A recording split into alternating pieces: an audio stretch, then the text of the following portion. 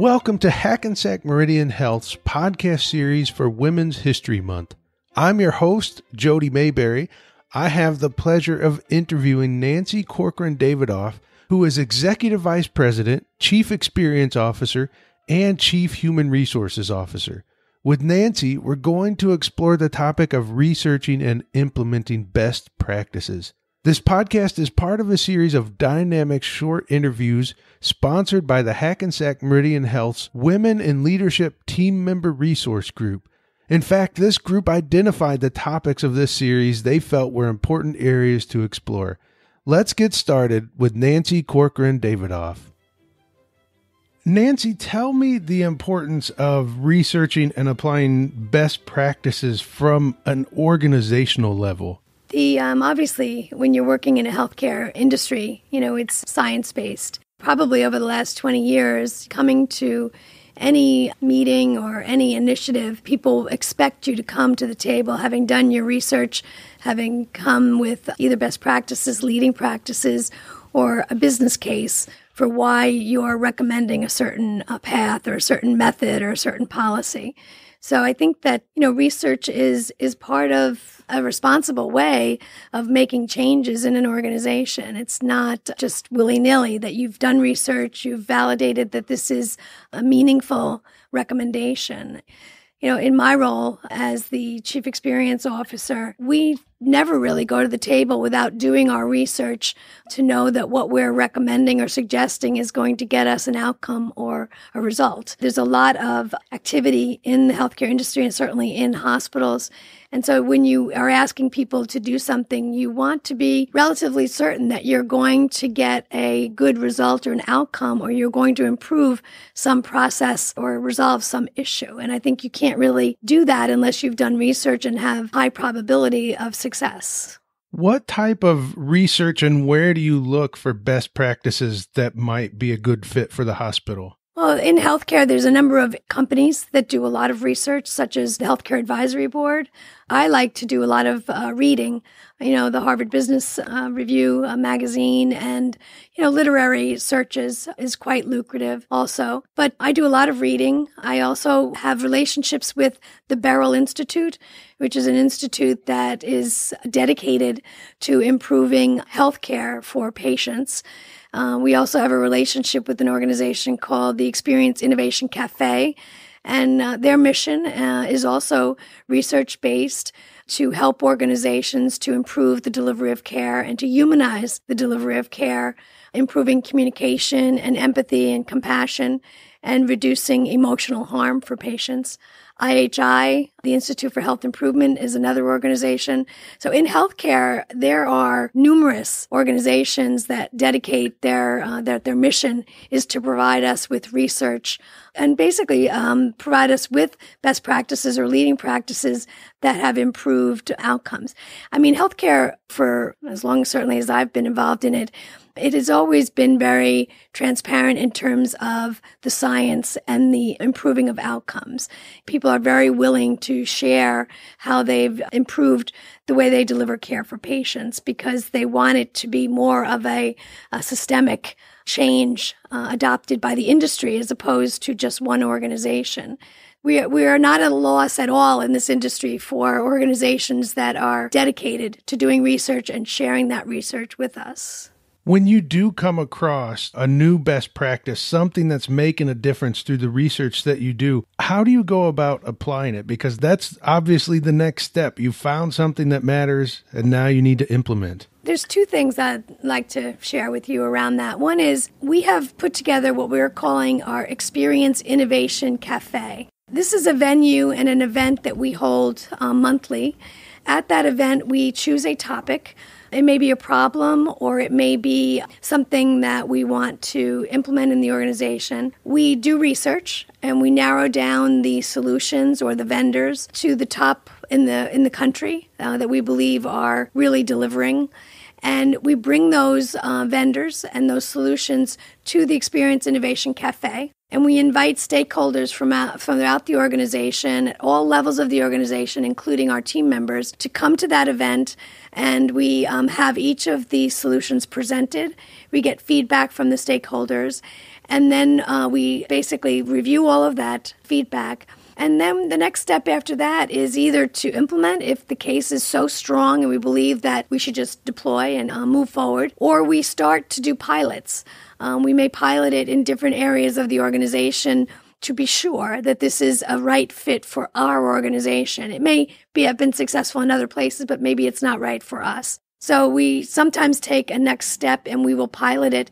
And based on the results of our pilot, we make a final decision as to whether or not we're going to spread it organization-wide or in certain segments of the organization. So that's one way that we validate the research and we pick the right solution for our organization. The other way that we're doing it is about a year and a half ago, we made a decision to establish a governance structure in the organization for the human experience work that I was going to be leading. And that governance structure was a way for us to deploy how we get the work done. So once we make a decision that something is appropriate for the organization and should be deployed throughout our continuum of care, we take it through our governance structure. So that's basically at the highest level of the organization. We get buy-in for the strategy.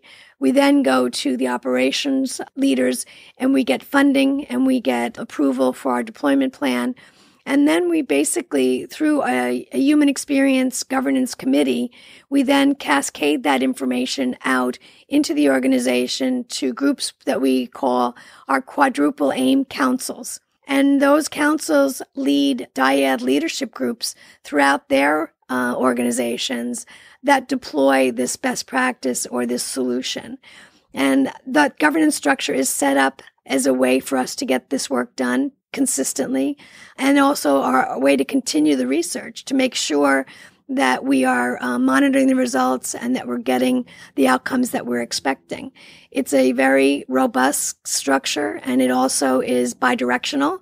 So it's not always top down. Sometimes the ideas will come from our team members or from middle management, and they will bubble those ideas up to the human experience committee and then up to leadership. So it's a very robust governance structure put in place to help us deploy and execute and continue our own organizational research. This is so helpful because it just shows that when something new is being implemented, how much of a process it passed through. Like, it's not taken lightly that something new is being put in place. I love hearing how much it passed through to get to the people that are out doing the work. The Experience Innovation Cafe has been a tremendous success because the stakeholders can see the presentation, and then we have time during the day for them to interact with the solution, to talk to the vendors, to talk to the people who have done the research or who have deployed the solution in their organizations, so they can kind of touch and feel the solution or the product. They're very robust feedback and very clear opinions about whether they think it's good or bad or indifferent. So that venue has been very successful for us. Actually, our last venue, we had to cut off the attendance because we ran out of room for people to come. So we actually also provided transportation because we wanted really to get people to come, and our organization spans the coast of New Jersey, I think 150 to 200 miles, and so it's quite a distance for people to come. So we decided to provide transportation to show the commitment that we have to get people there because their opinions are so important. One of the things that, I'm also responsible for human resources here in the network, and our team members have expressed to us time and time again during their engagement surveys that we do annually that they want to be involved in decisions that involve or affect their work.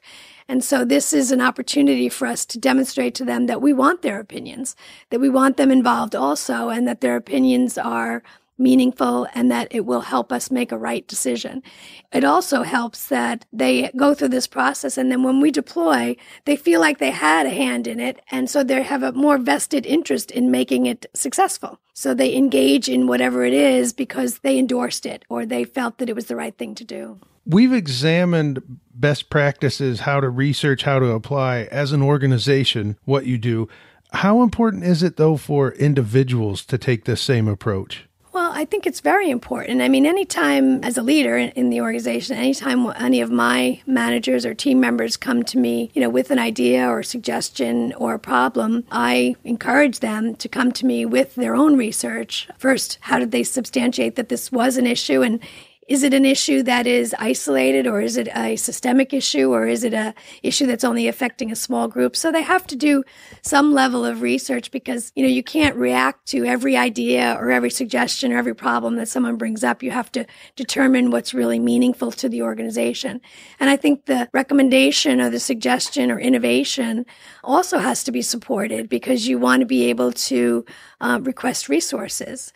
One of the ways that we're encouraging our team members to get involved in this process is we're starting what we're calling innovation grants. When we did focus groups with many of our team members, they said that it was sometimes difficult to get their ideas heard. So the Experience Innovation Cafe is one way for them to do that. But they also said that it was often hard also to get funds to start an idea or to test an idea or to do the research.